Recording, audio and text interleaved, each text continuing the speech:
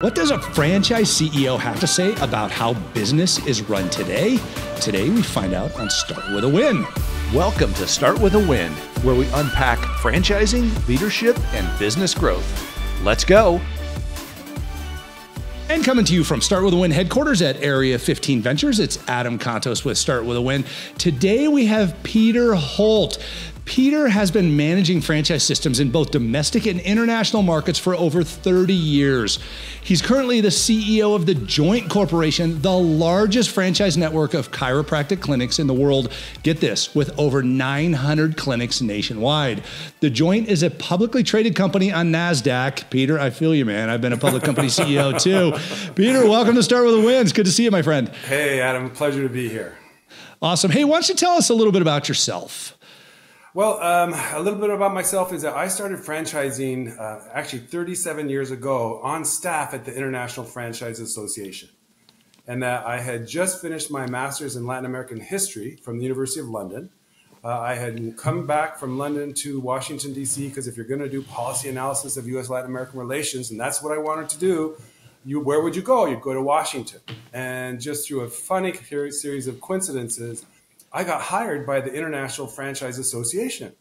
And at the time, I was assistant director of development. The only thing I knew about franchising at that point was that McDonald's is a franchise, and I'm not really particular about that food. And I knew even less what a trade association did. And that in that process, my job was to run around and recruit franchisors to join the association and to make sure that they rejoined, every year. And so in that process, I absolutely fell in love with the business model of franchising. And so here we are 37 years later, I just can't get out of it. It's just too interesting. Wow. And give us a little flyover of the JYNT. Tell us about the JYNT. The JYNT, in many ways, it's a very, very classical story about startup franchisors in the United States and kind of the challenges that they have to face to survive and thrive. That the JYNT got started in 1999 by a doctor who had this brilliant idea. He was in Tucson, Arizona, that he truly wanted to bring chiropractic care to the masses. And at the time, this is in 99, that chiropractic care was kind of behind the curtain. It was in office buildings, medical facilities, not easily accessed. And his vision was, I'm going to make it affordable. I'm going to make it in a retail setting. I'm going to make it without insurance. I'm going to make it without an appointment. There'd be art on the wall. There'd be music. And what so often happens when that franchisor, when that entrepreneur has this really great idea, he opens up the door and it was unbelievably successful. And so you have these patients or customers coming in and saying, oh my gosh, this is amazing. And what so often happens is those same customers say, this is so interesting. Are you franchised? Yes. And so our doctor said, you know what, why not? And so in 2003, he started franchising. Now, he had a great concept and he was very, very good as a doctor. He was a lousy franchisor. And what he did not understand, which so often happens with these young entrepreneurs, is they don't understand the difference between concept and methodology. And as a franchisor, you are managing two parallel, unrelated businesses. Could be frozen yogurt, postal and business and communication services, chiropractic care. There's over 300 industries that are utilizing the methodology of franchising. And so without him taking the time to understand methodology, the challenges that he faced was that he was not really structuring the business appropriately. And so he had a great idea, but was really unable to execute it as a franchisor. Now, coincidentally, these two brothers saw one of his franchise units operating in Austin, Texas in 2010, and said, oh my gosh, this is exactly what I'm looking for. And so they ended up talking with the doctor. They bought the concept. It was actually in bankruptcy at the time. And that when the JYNT Corp formed, which is a company I'm working for, this is in March of 2010, there were 8 franchisees that came into the system. So 99, 2010, 8. Wow. You and I both know that's not franchising. No, that's not profitable either. So to say the least. And so then these brothers hired a professional CEO, actually the founder of Massage Envy. He had retired and sold to private equity. Asked him to come in as CEO. He did. And so when we went public in November of 2014, we had 242 systems on the ground. That's franchising. So in less That's than 4 right. years to go from 8 to 242, we went public, and then we haven't looked back since. So today we're with over 900 units and continuing to grow. Great. Great. Yeah. You mentioned the, the kind of the dichotomy in franchising. And for our listeners that are new to franchising, you have franchisee, which is one of the franchise units. You drive through a strip mall and you see a million of them. And then you have the franchisor, which is the headquarters company, which is what Peter is the CEO of. So that company itself sells franchises, opens franchises with franchisees. Right. And you mentioned the two words in franchising, the concept of franchising, and then really the system of the particular franchise itself. Give us a quick flyover of the dichotomy of those two things and how they are different in operating business. Well, what's so interesting to me, Adam, is they're actually agnostic to each other. They're unrelated.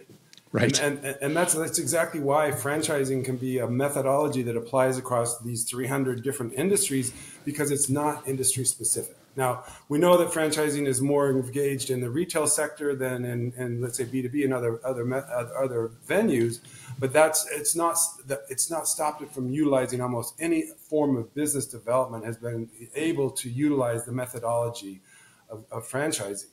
And so what makes it so interesting is that, and we talked about, I've spent most of my career in what I'm going to call small box retail.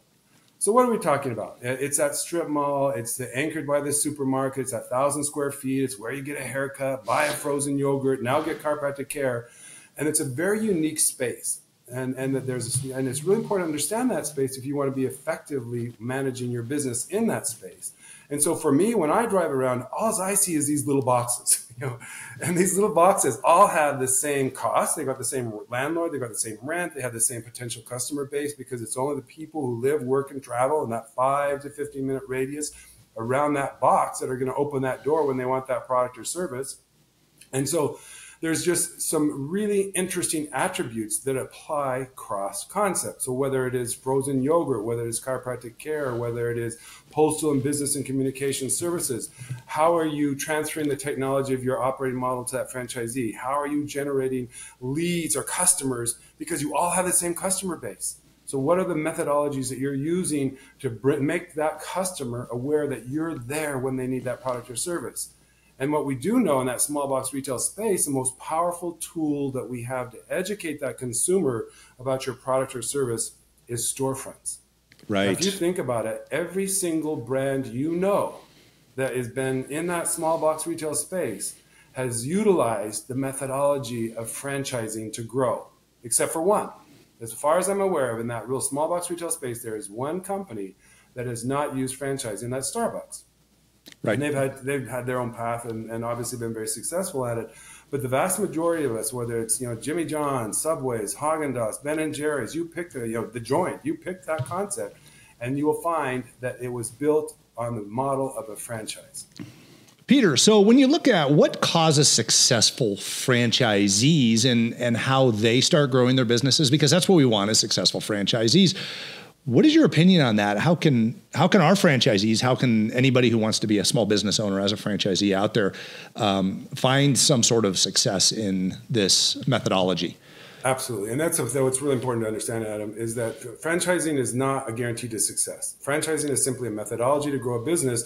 So if the business itself is not sound, franchising won't help it. Right. Yeah, exactly. And so that's why you really have to focus as a franchisor. What I've learned in all these years is that you must stay focused on the unit economics of the business. Because if you are focused on that and you're getting that right, and you have a concept that's not a fad, it's a trend, then you're able to continue to serve your customer base, and that customer base, you'll evolve as your customer base evolves, then you have a fighting chance to make this work. And what I've also learned, so first of all, concept has to be sound, is that because methodology does not change that. Secondly, is that what I've learned in all these years is that one of the most important things to understand is the roles and responsibilities between the franchisor and the franchisee. Now, what I've learned is there's absolutely nothing intuitive about being a franchisee. So just because somebody paid me a franchise fee, signed the franchise agreement, do they know how to be a franchisee? Do they know what they're supposed to be doing? Of course not. We have to teach them. And if you don't know what their role is, then how do you teach them what it is? Just as the franchisor has a fundamental role, and boy, you better understand it, and boy, you better play it. And you tell your franchisees, this is my role, this is what you're going to hold me accountable to, this is your role, and I'm going to hold you accountable to that role. And so what I've learned over the years is the more effectively that you can make sure that all parties understand the roles and responsibilities of being a franchisee and being a franchisor is one of the most powerful tools you have to make sure that that concept is going to be successful, because otherwise you're managing all of these mismanaged expectations. So if that franchisee came in thinking, oh, okay, I'm going to pay you this big fee, I'm going to sign this agreement, you're going to do my marketing, you're going to do my operations, you're going to do my IT, I'll just sit back and collect the cash. Now, is that how it works? Nope, that's not how it works. No, and I talk all the time. And again, most of my experience has been in retail. And when I'm talking to prospective franchisees, I'm saying, now let's get this straight. Retail is a lot of work. That you're dealing with customers, you're dealing with landlords, you're dealing with employees, you're dealing with all kinds of things. And boy, you have to be able to put the work in. And so if you're not looking to do that kind of work to build a business, because it's hard to build a business, whether it's a franchise business or an independent business, it's hard. Now, we do know that you have a better chance of succeeding historically on that franchise model, because if you really think about franchising, Adam, I have so many different ways I talk about it. You know what franchising really is? It's the business of selling mistakes. Oh, I love that. The business of selling mistakes. What are we doing here? We're creating an operating model. Well, how do we create that operating model? Well, we do things and it's like, oh, that doesn't work. I'll never do that again. Right. Ooh, that's working. That's interesting. We're going to put more of that into the model, and we're going to continue to evolve and evolve and evolve and evolve and evolve. And that operating model ultimately just gets better and better and better, both by what the franchisor is trying to do to support it and to enhance it, but more importantly, from the franchisee's perspective. I talk to our franchisees all the time. I do a franchising, opening class for all of our new franchisees, and it's this, 2-hour presentation I do. And I at one point I say to them, okay, now listen, I want you to write this down. This is really, really important. And so I can, I'm saying, okay, I'm watching them. They're careful. The CEO's telling them, okay, write this down. We're going to write it down. And so I say, okay, now listen, write this down. Every idea that a franchisee has is not a good one. Now write that down. And they're like, oh, no, that's not right. And so I say, okay, no, wait, let me give you the corollary that the best ideas come from our franchisees. And totally. That's that dynamic tension. That's that capacity of the franchisor to be working effectively with the franchisees, managing that relationship so that you can hear those new ideas, those new plans, they're on the line dealing with the customer every day. And that gives them a perspective that's hard to have when you're sitting in the puzzle palace and trying to figure it all out. Now, we have a portfolio of corporate units, so we do get a lot of that same online direct information, but who has it? It's my employees. Now, do employees tell you about what's going wrong on the clinic level or why this should be different? Few. Most of them, when they get frustrated, what do? They quit. Yep. You never see them again. Well, a franchisee can't quit. And right. So they have to come to you and say, listen, you need to listen to me. This is important. And if you're effectively managing that relationship, you're hearing what you need to continually make sure you're keeping your concept relevant to the consumer that you're serving. And your franchisees are doing that for you. This is an amazing point, Peter, and thank you for bringing it up, because you're absolutely right. The best ideas come from the field, but not all the ideas that come from the field are good ideas. And I mean, it's something that you and I have both lived, being a franchisor, as well as, we're a franchisee here also at Area 15 Ventures and multiple different brands. But ultimately, here's proof of concept, folks. If you're listening to this, here are 3 proofs of concept that the best ideas come from the field: the Big Mac, the Filet-O-Fish sandwich, and also the the breakfast Egg McMuffin. Those three things come from the field at McDonald's. And Adam, there's so many other examples of that. And there's totally. And it's structural. This is what's so interesting to me. It's structural in the relationship. So let's say you're big box retail. And so you're sitting there and you're on the floor, you're selling the dresses, and you know that that you are talking to your customer every day, and they say, you know what, we hate these blue dresses. They're crazy. Why are you trying to pitch them? So what is that lowest paid employee in that big box retail goes to his manager and says, hey, nobody likes the blue dresses. So what does the manager say to that employee? Sell the blue dresses or I'm going to fire you.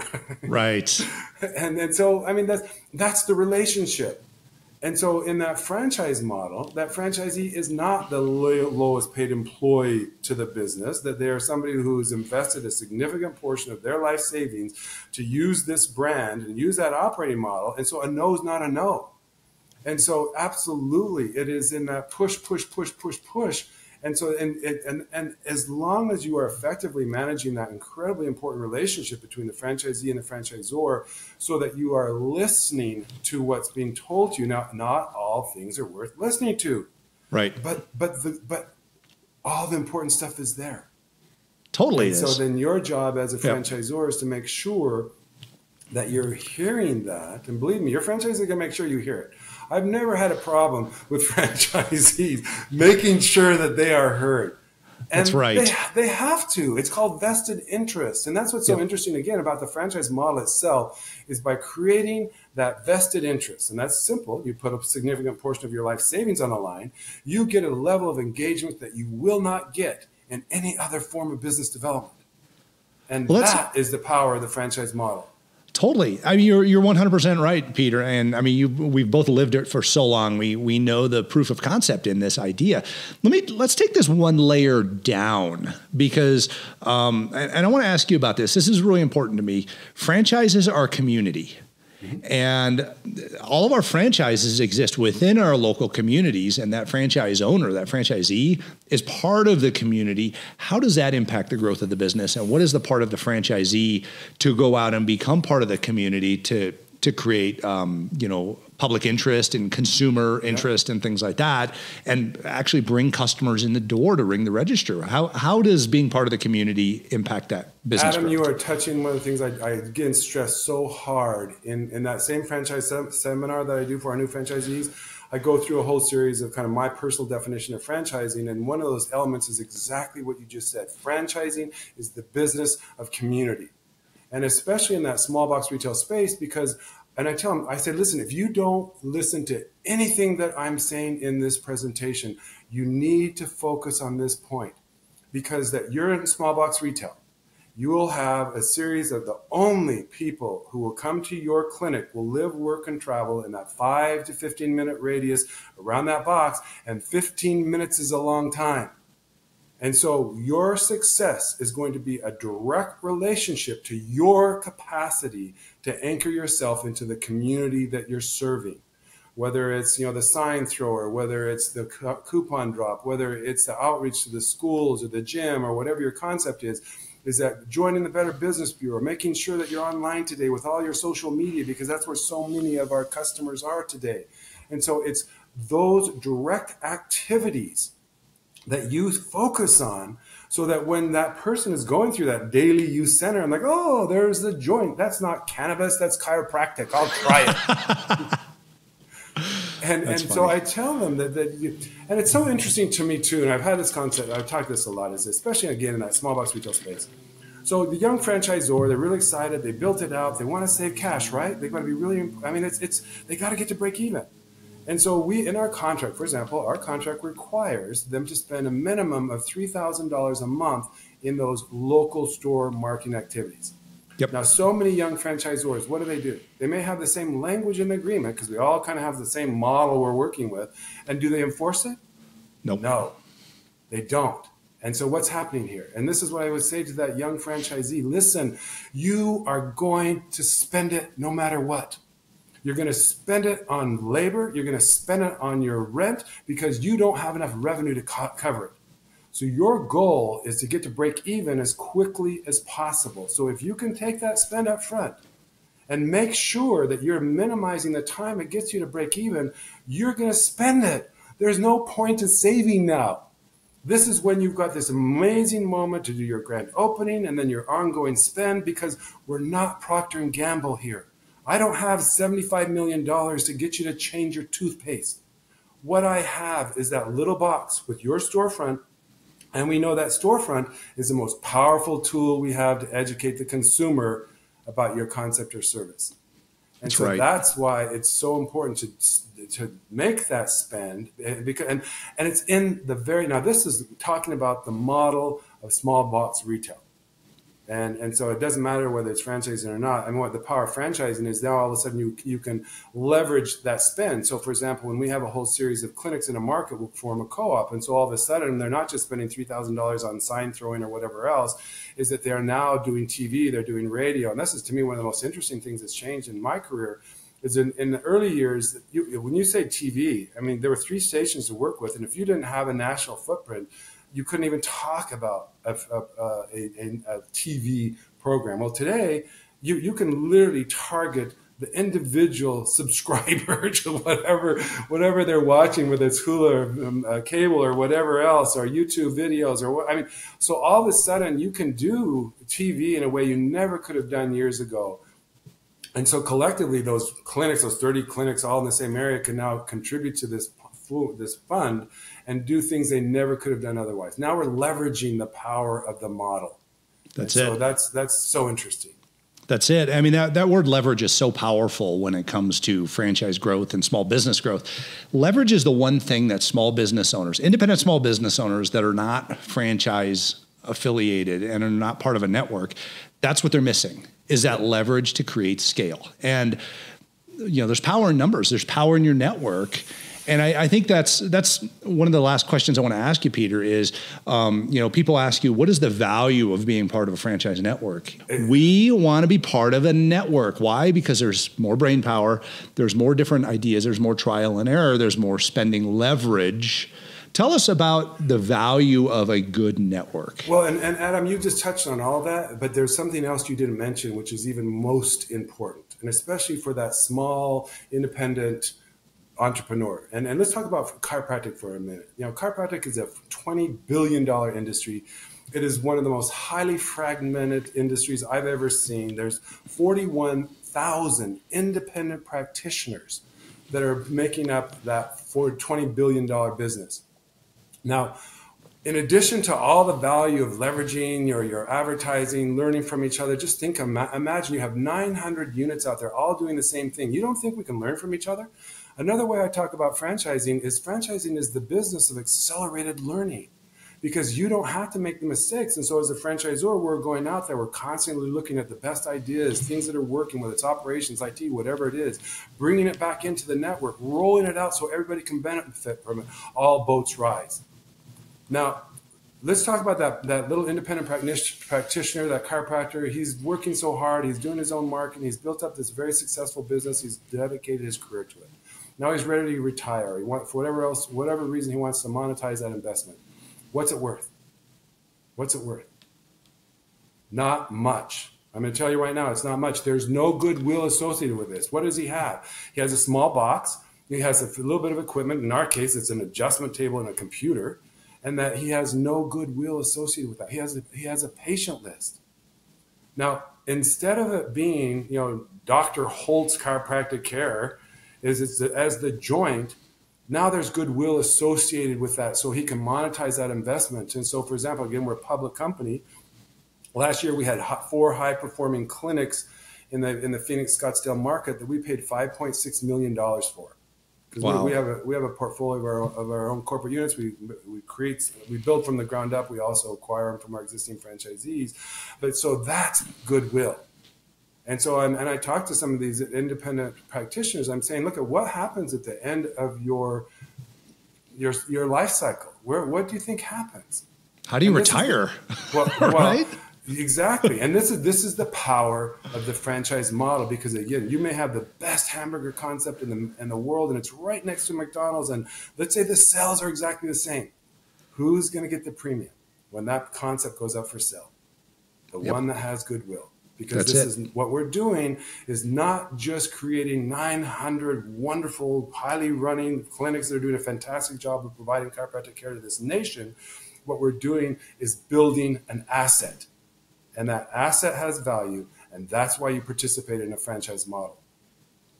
That's it. That's exactly right. I mean, you want proof of concept, just go to Biz Buy Sell and look at what small businesses are actually able to sell for if they're just by themselves. I have a friend going through that right now, and they're kind of like, well, nobody knows our brand outside of the 2 blocks around it. Exactly. And I mean, the word is goodwill.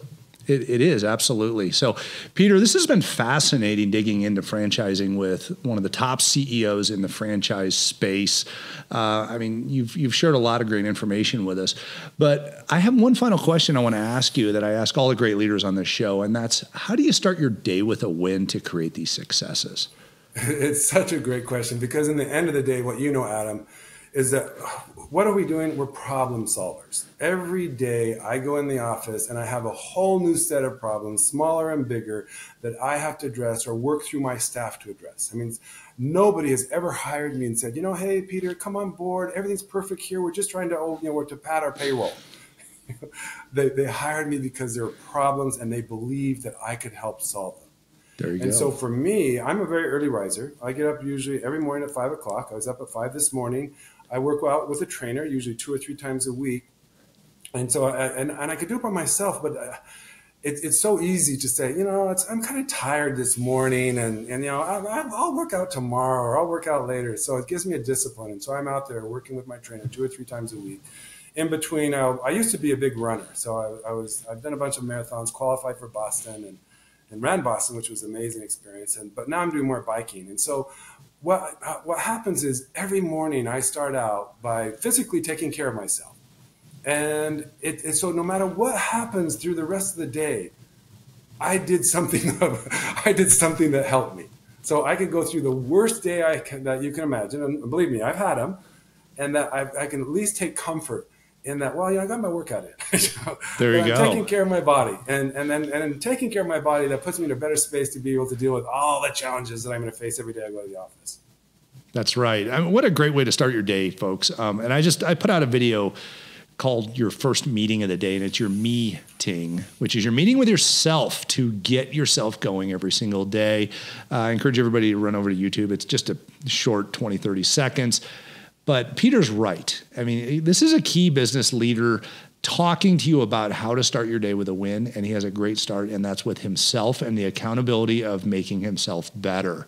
So Peter Holt, CEO of the JYNT Chiropractic, over 900 units franchised. Make sure you check them out at thejoyntchiropractic.com, I think it is, or thejoynt.com? It's thejoynt.com. TheJoint.com, awesome, and they are a publicly traded company. You can find them in all your Wall Street research. Peter Holt, thank you so much for being on Start With a Win, and thanks for all that you do. Absolutely, Adam. Thank you. It was a pleasure speaking with you.